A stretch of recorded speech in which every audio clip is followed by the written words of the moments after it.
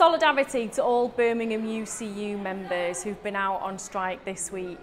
Remember, you're not just fighting for better pay, terms and conditions, an end to the casualisation of your workforce and an end to the pressures and the workloads that you're facing. You're fighting for the very soul of further education. That gift, that greatest gift that society can give somebody. Stopping the commercialisation of our further education institutions and universities. You're at the forefront of fighting for that change and that better educational system. So don't give up, because the whole world is watching and we're in solidarity with you.